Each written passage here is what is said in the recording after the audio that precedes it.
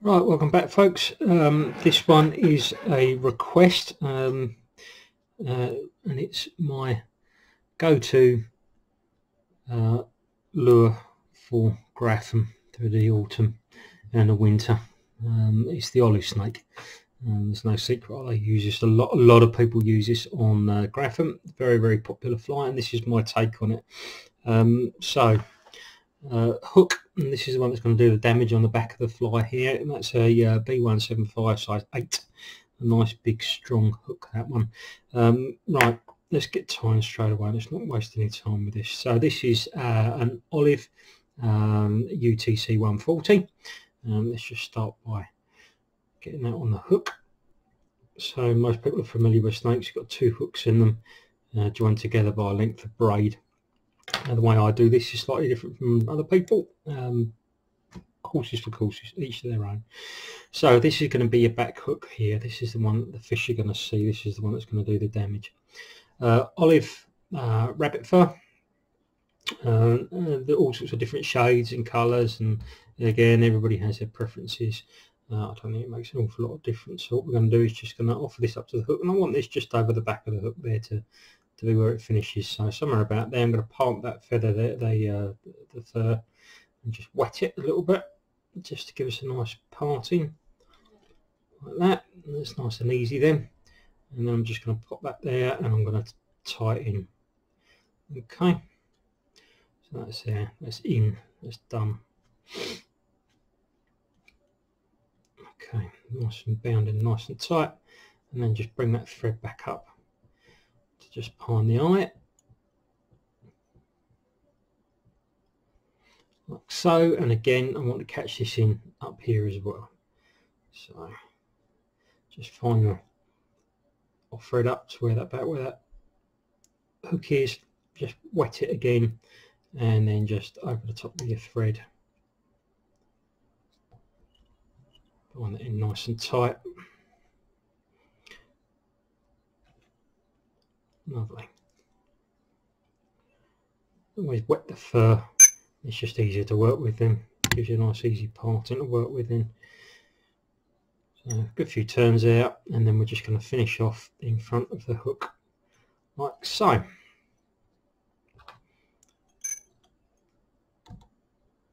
Finish it.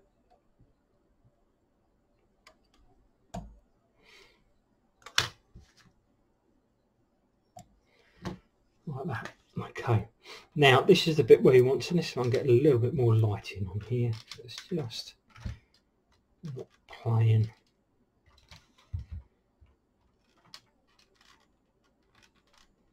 That's better. A little bit more light there for you. Okay, so that's that tied in. That's the back of the hook. That's the bit that's going to do the damage. All right. Now onto this one, a bit of braid. A lot of people whip the braid in along the hook shank there. No harm in that. It's fine if you like it that way. That's fine. But the way I like to do it, I actually like to tie it in at the top of into the eye of the hook. I find it to be just as neat, just as tidy, and just as bomb-proof. Okay. These flies get under a lot of pressure when the fish get hold of these. When they're attaching with a bit of braid. So there we are, there's a bit of back in there, a bit of braid there. It's about £20 I think, something like that. So I'm just going to pop that through the eye of the hook like so. I'm going to tie that in, and just use a half grinner knot just to tie it in. Use a tuck blood knot, whatever you like, but this is a nice simple way of tying these flies, just like that. Pull it tight, bang, nice and tight onto there. Trim off your waist like so, and that's going nowhere. Okay, but just to make sure, turn it upside down, let me super glue, and we're going to give that a little dab of super glue along there, and that just bring everything together, and then a little dab of super glue on the knot as well, and that just tough. That's absolutely bomb proof now. That is going nowhere, just like that. Okay, job done. Right, front hook, just put that in the vise, just put that aside for a second. Get the front hook, another size 8, but this is a cheap old hook, this one, because what we're going to do is we're actually going to snap the hook off of it, so no point using your expensive hooks for this. Use a nice cheap one. This particular pattern has got a set of eyes on it, so the first thing I'm going to do is put the eyes on it. So just whip in behind the head there, and up with your chain eyes, and just pop them on just behind the head there. Nice figure of 8 turns just to lock them in. Perfect. Smashing. And then you're going to bring your thread down to the back of the hook. Okay, like so. Now we want to bring this second part of the fly in. So this is the bit where I do things a little bit differently, as most people whip this in. What I like to do to give this double security is, this is my braid that's attached to my my back hook here, my rear hook, the bit that we've just done there. And what I'm going to do is I'm going to take the other end of that braid, just thread it through the eye of the hook here, like so. If I can get a nice clean finish to it, just thread it through the eye of the hook here,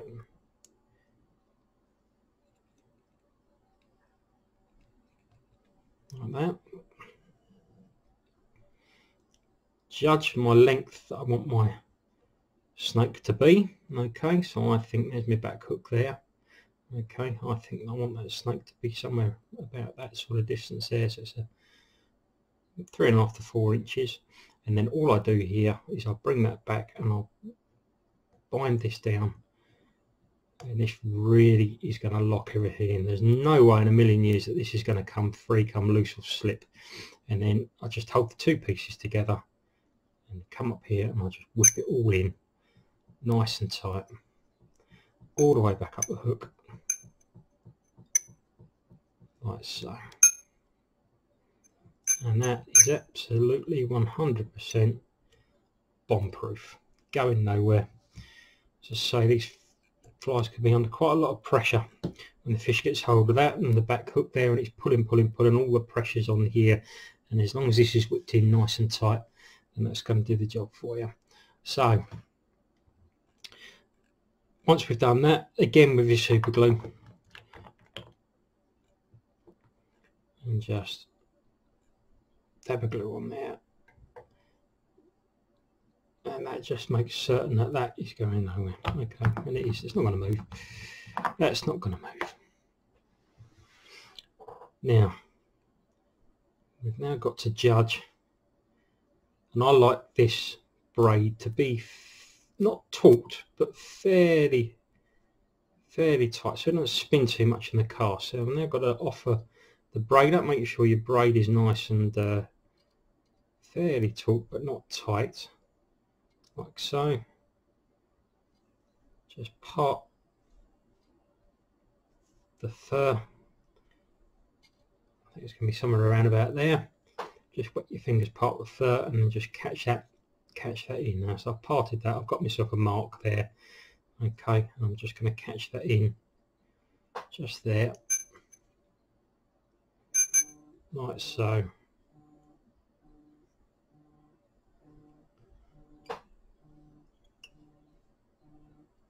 Bring that back up.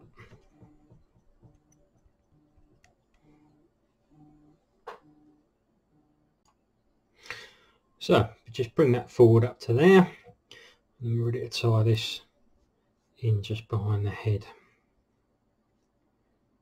like so. So just again part the fly, give yourself a little bit so it comes over the top of the eye like that, and then just hold that down and bring that thread up and just catch that in just behind the eye, nice and tight, just like that. A couple more turns, and then we can get rid of the excess now and cut this off. Smashing. So just tidy that up a little bit, not too worried about that too much, because we're going to put a little bit of dubbing around the back of that just to tidy that bit up there. Now what I like to put on these as well is a little bit of flash. Okay, a little bit of flash underneath the fly. It just runs along the trails underneath the fly, and it adds the attraction of the pattern. For that I've got a little bit of this stuff. This is just a mixed sparkle wing, and I'm just going to pick out, not tons, I'm just going to pick out maybe a dozen or so, little small pinch like that, and I'm going to offer it up to the hook. And I want that to go about the length of the fly, or just short of the length of the fly, okay? So I'm just going to cut that off there. We're just going to tie that in.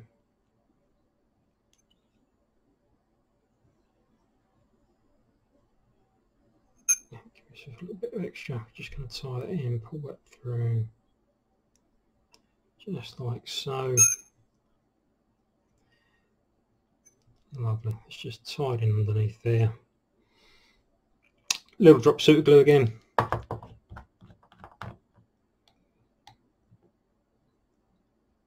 Just there, turn that round, back it up as well. Little drop of super glue there, just between the eyes. And bring that up. A couple more turns of the thread. And then we're just going to add a little bit of dubbing on there, just to tidy everything up. We really are nearly there with this pattern. So, a little bit of sparkle dubbing. Okay. Just going to add that on. This fly looks incredible in the water once it gets going. So there we are. 2 turns of the sparkle dubbing. And then we're just going to bring that thread forward and finish off just in front of the eye there.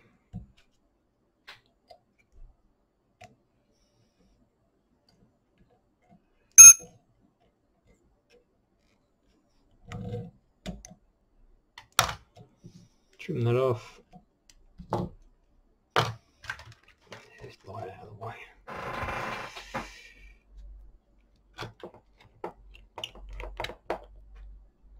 A little bit of glue. Lovely. Then we give that bit of dubbing a bit of a brush out.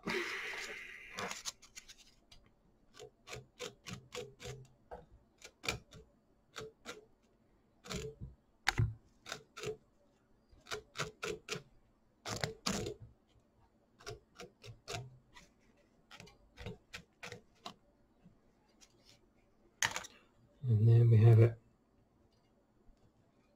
Let's just see if we can pull this out a little bit. Give you a little bit of an idea what this looks like from back here. Once that's all done, let's just change that focus a little bit for you. There we go. And there you have your olive snake. Once that's all dried, just click this top hook off there. Always fishing with the single hooks, just my preference. A lot less tangle ups when you're casting, to be honest with you. A lot less hassles. 9 out of 10 times when these fish take these flies, well, say 9 out of 10 times, that isn't always completely true, but the trick with these flies is just to get fish that are just nipping at the tail here. They're coming along, they're swimming along, and they're just nipping at the tail here, nip, nip, nip, and then they find it, bang, they got the hook, and then before it's too late. You do get times when these fish come in and take them from the side. That's frustrating as hell. And I suppose having the second hook in there might give you the odd bonus fish up or two, but generally I'll clip that top hook off there because it'll just drive you nuts with tangle ups in the casting. So again, I hope you like that video. This really is one of my favourite Grafham patterns for the autumn and the winter, especially when on a perch fry. Click subscribe, click like, and we'll see what the next video brings. Thanks very much for watching.